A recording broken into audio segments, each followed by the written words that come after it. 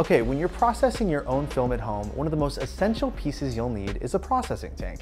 Without it, you would not be able to process a roll of film.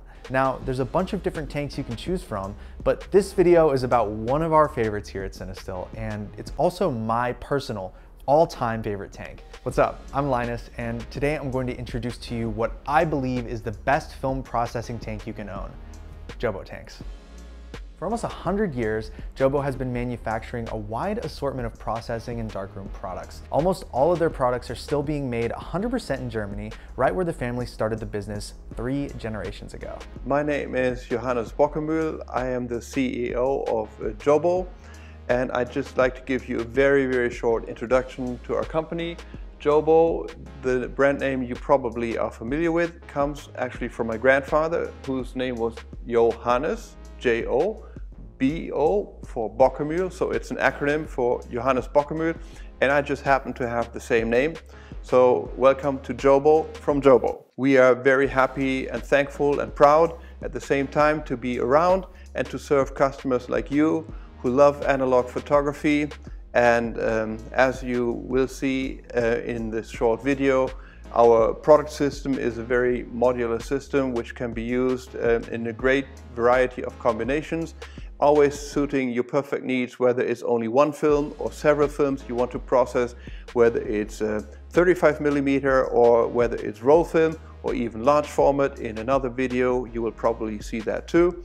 And yeah, we are grateful to be working with analog products. And thanks for your attention. JOBOs are some of the most chemically efficient tanks you can use today. This means with inversion processing, they need 30% less chemistry than other leading tanks. When using roller processing or rotational agitation, that number is even more significant, but we'll talk about that later in the video. JOBO applies different kinds of high-tech plastics, which provides their products with very long durability and does not allow chemistry particles to enter the surface. This combination makes JOBO tanks more ecological and economical. So let's get right to it. JOBO currently produces 3 primary lines of processing tanks: the 1500 Amateur line series, the 2500 Professional line series, and the Expert line. Today, we're going to talk about what most at-home film processors like ourselves would use, the 1500 series of tanks. The 1500 series is a modular system that allows you to process both 35mm and 120 medium format film. In the 1500 series, JOBO has 2 different tanks you can choose from, the 1510 and the 1520 uni tank, which you can then expand with the 1530 extension tank. Starting off, we have the 1510, which is the smallest tank in the series. This little tank is perfect for beginners as well as people who don't process a ton of film at home. The 1510 can process a single roll of 35mm film and does not use a lot of chemistry to successfully process your film, only 4 to 7 ounces. Next up, we have the 1520 uni tank. This tank is the one for photographers that shoot both 35mm and 120 film. It's my personal favorite. With this tank, you'll be able to process either 2 rolls of 35mm or 2 rolls of 120 film at a time with minimal chemistry consumption. But if you're like us and you want to process more than 2 rolls of film at a time, you'll probably want to grab a 1530 or 1540 module. The 1530 is an expansion tank that you can either attach to your 1510 or 1520, which makes it super easy to process even more film in one go. When you pair a 1530 with the 1510 tank, you'll be able to process an additional 3 rolls of 35mm film or 4 rolls of 120 film.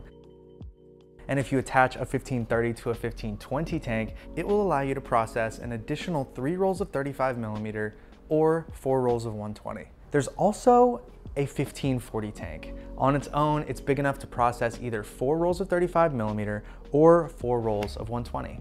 I started out with a JOBO 1520, just developing 1 or 2 rolls at a time, and when I got more confident in my abilities of processing film at home, I got myself a 1530 module and bumped it up to like 6 rolls of 120 at a time, which is incredibly satisfying. However, if you are only trying to process 1 or 2 rolls, it's still helpful to own a 1510 or a 1520 since they don't require as much chemistry as a larger tank. And that's why the modularity is so nice.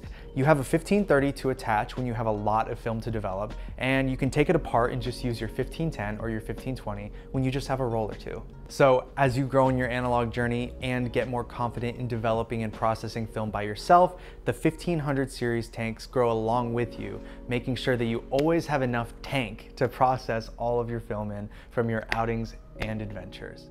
One of my favorite features of the 1500 and 2500 series tanks is that they have a pop-on lid that has a pressure indicator in the center. As you process your film, both developer and Blix can build up pressure. The pressure from these gases could cause your lid to pop off and have your chemistry go everywhere, but it's not really a problem with these lids. Popping the indicator in when you start processing means that when the pressure builds up, your tank will warn you with a satisfying pop that tells you to burp the tank by removing the lid to remove some of the pressure that's built up inside.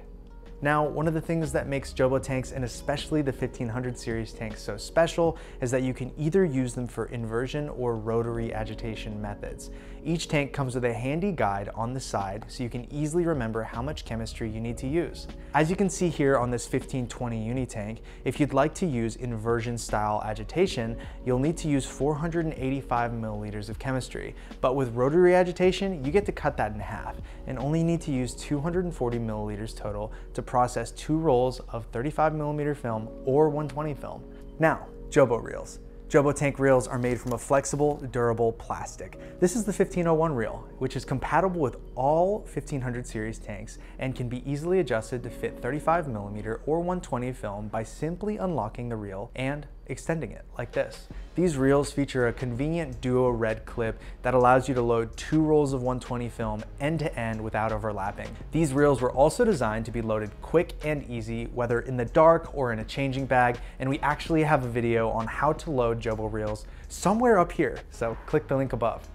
The JOBO 1509 roller base is ideal if you're using the 1520, especially with an extension, but it, like many of JOBO's products, is modular, allowing for the roller base to work with the 2500 series tanks too. This is a perfect solution if you use one-shot chemistries like our CS6 first developers. JOBO also makes a series of processors, like the CPE3 and the CPP3, that can work with their tanks and help you process film at a larger scale, while helping control the temperature of your chemistry. You'll often find these processors in community darkrooms or even at photographic labs. We're not going to spend time on them today, but let us know in the comments below if you want us to talk about these more in a future video. I've personally developed hundreds or maybe over 1,000 rolls of film using JOBO tanks. I like to use the 1520 with the 1530 extender. This whole line was created with you in mind, and with nearly 100 years of experience, JOBO knows a thing or two about how to process film. If you're looking to get into processing your film at home, we've partnered with JOBO to create 2 different kits to help you get started. Our CineStill JOBO Mono Processing Kit features a JOBO 1510 tank and is perfect for 35mm black and white film processing, while the CineStill JOBO Duo is ideal for both color and black and white film and comes with a 1520 tank for either 35mm or medium format film, and much more. Anything else we should add, Johannes? What is there possibly to add? Such a perfect explanation of how a modular system works. The only thing I'd briefly like to add is that there's a whole bunch of products to be discovered from JOBO, ranging from everything you can imagine for the darkroom, for processing your film. And then, if I think about it, there's one tiny bit that might come in much later for some of you. All these products work for inversion tank processing perfectly, but in case someone later wants to move into rotary processing with such a machine, all the same tanks can be simply transformed into tanks for rotary processing by just simply changing this lid. And then the whole range will work perfectly with the processor, and the same product will keep working in your lab. And that's maybe one of the biggest advantages of JOBO, and possibly a disadvantage for me. Our products are claimed to last simply too long. Here at CineStill, we're excited to be working with the team at JOBO as a North American distributor, helping bring this whole line of JOBO products to stores near you. Both these kits, accessories, as well as products we've featured today are now available at CineStillFilm.com. If you found this video helpful, make sure to leave a like and subscribe, and leave a comment down below if there's any other topics you'd like us to cover. And once again, I'm Linus, and I'll see you in the next one.